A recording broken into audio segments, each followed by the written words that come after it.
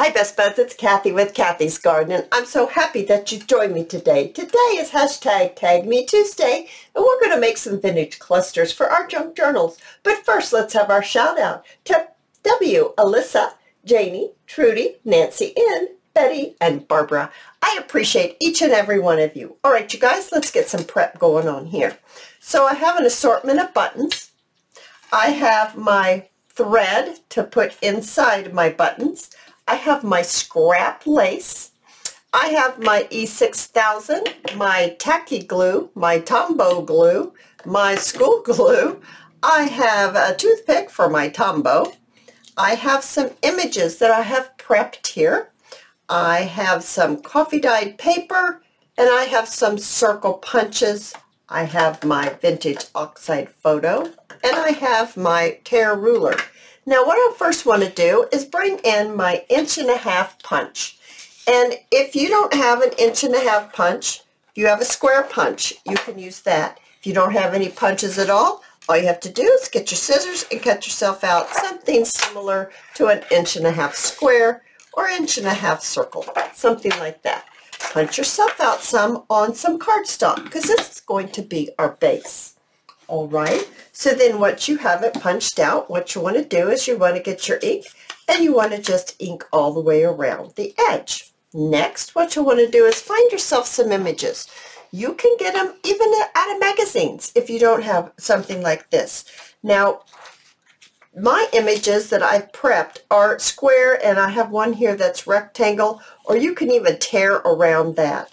So we don't want to fussy cut these out. I'm just going to show you quickly here how I would address this if I use this, or we could actually use this. So let's just tear around the image. I don't want that line. I don't want anything that's like structured. That's the word. I don't want anything structured. You can tear something out just like that. That will work perfectly. So let's go ahead and ink this up just like this. And then we want to bring in some of our scrap coffee dyed papers. And we want to just tear some shapes. Now you can do squares, you could do rectangles. You can do a circle if you want. I haven't done a circle in these, but you just want little pieces of scrap. You don't want them too big. These clusters aren't too awfully big. They're kind of on the medium side. So let's just get that done. And then let's go ahead and ink these up quickly. I only have one here, and I might need more than one, I'm not sure. So I'm just going to quickly ink this up. Okay, now we want to start with our base, and so we're going to bring all of this in, and let's start with our base. This is our base. We're going to bring in, I'm using tacky glue, something that's going to be able to stick your pieces of lace down. So I am going to just generously, I'm waiting for the silly glue, generously apply glue on my circle. That's what I'm trying to say. And I am going to lay this sideways so maybe it will be ready when I'm ready for it. And I'm going to grab some lace. Now, I am going to take this and I am just going to, let's see here, I cut those little ends off. I'm going to round the corners just a little bit. So I'm just using my scrap lace, and I'm going to actually just put this right on here, just like that. I didn't cover the whole thing. I just placed it around the edge. I'm going to bring in a different kind of lace and a different color. I'm going to just take off the points here. I'm going to tuck it down just a little bit, so I have just a shape, and I'm just going to lay that maybe a little like this. So it's actually, we're kind of like collaging with our laces. I That's what it feels like to me. It feels like we're collaging with lace. Now, I have some eyelash yarn here that I think would be very pretty if I place that. I'm just going to put a glob and a glob of glue down, and I'm going to use my toothpick, and I'm going to stick the end of this right on that glob. I'm going to stick the other end on the other glob that I made. There we go, something like that. Okay, now let's see here. I think it's ready for our image, or maybe we want a little bit of color. Let's see, there's a gray. Here's a little bit of a gray here. I think I'd like to use that because we can use this image that we tore out earlier when I was explaining how you want to get your images ready. And it always makes your project go faster if you prep. So see, I've got all my buttons. Now, if I was going to really prep, I would have already put my string, my twine inside my buttons. I haven't gone that far. But I have prepped a little bit. But if you completely prep, then this little assembly line would go so quickly.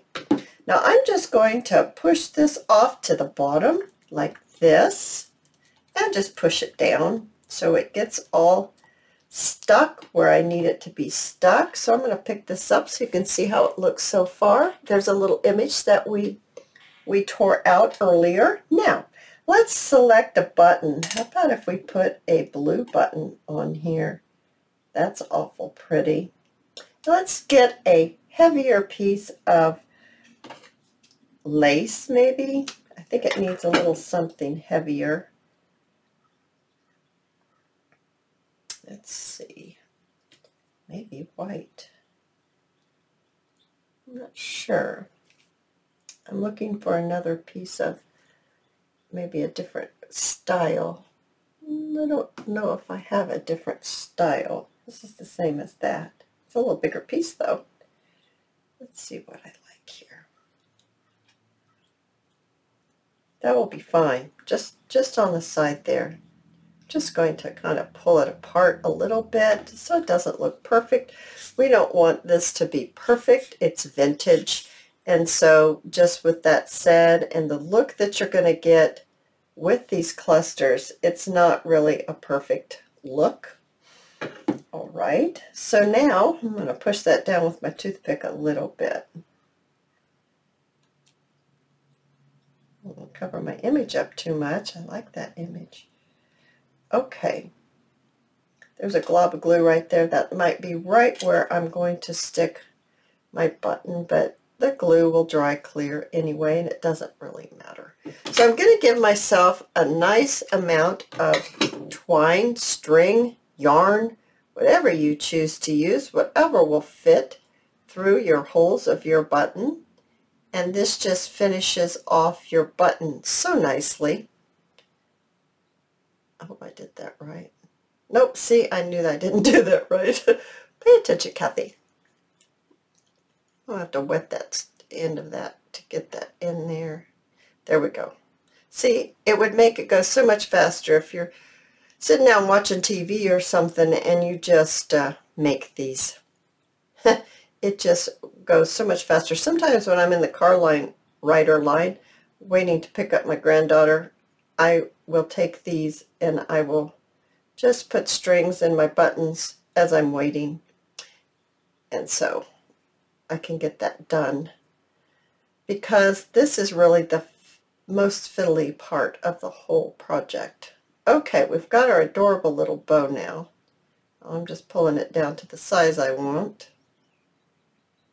Okay, now I'm going to get my E6000. The reason why I use this is because I really want to have my buttons stay on, and sometimes glue doesn't hold them unless you get it to go through those holes. If you get your glue to go through those holes, pretty much you'll have it taken care of. I think I want it down here now that I look at it. I think I want it right there. I'm just going to push it down the button with my end of my toothpick. And I'm going to lay this over here so it doesn't get stuck anywhere. I'm going to take my white school glue and I'm going to put that right over the knot. The knot will come undone if you don't tell it not to.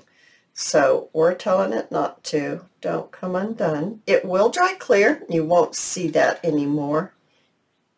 Isn't that beautiful? Absolutely beautiful. I have a couple more here that I made earlier. Oh my goodness, you guys. I hope you've enjoyed this video. If you have, please give me a thumbs up. I invite you to subscribe to my channel, and I'll see you in my next video. See you there, guys. Bye now.